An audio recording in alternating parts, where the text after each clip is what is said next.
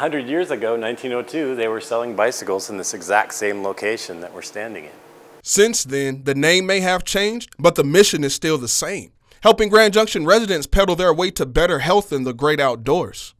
Owner Chris Brown started Brown Cycles 22 years ago and says he's simply moving local tradition forward. This has always been a bicycle town. It's just that nobody knows it. And some of our streets were named after bike guys, like McMullen Drive, named after Sam McMullen of Home Loan, or Struthers Avenue, named after the bicycling sheriff, William G. Struthers. The Coors Classic coming through here, so Greg LeMond, Bernardine Nault, Alexa Graywall. The history of Grand Junction is rich with bike history, which is why Brown says it's only right he caters to locals. See people from Washington, Germany, Minnesota, fly in to ride our trails.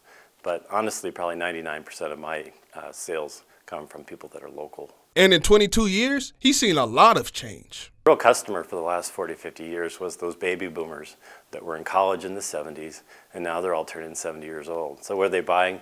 They're buying gravel grinders so they can ride road bikes on dirt, and they're buying e-bikes. But his shop sticks to pedal power. Big fat wide tire on snow, great. What about on sandy desert, like the Dobies out by the airport? Great too. So now we can ride all over the place. Sure, you can order online, but around here? There's something about walking into a store and meeting the owner. Well, Western Slope, now's as good as a time as any to get your bike tuned up before the spring season gets to cycling around, and it's time to hit those wonderful trails again. Reporting first on the Western Slope, I'm Demetrius Gamble, KREX 5 News.